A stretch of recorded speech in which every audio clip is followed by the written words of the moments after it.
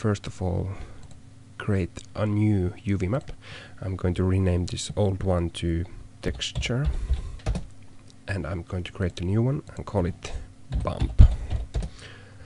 And now I'm going to unwrap this again for the bump, just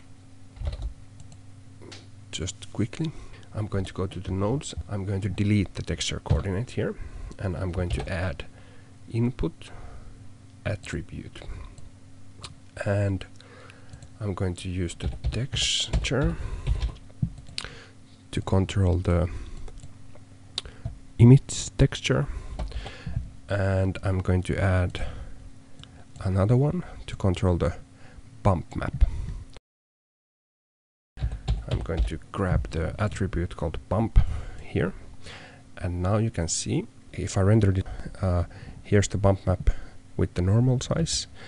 But now if I go to the UV image editor and I edit the bump map texture, let's just scale it up, you'll see that I can actually make the texture, the bump map, more detailed.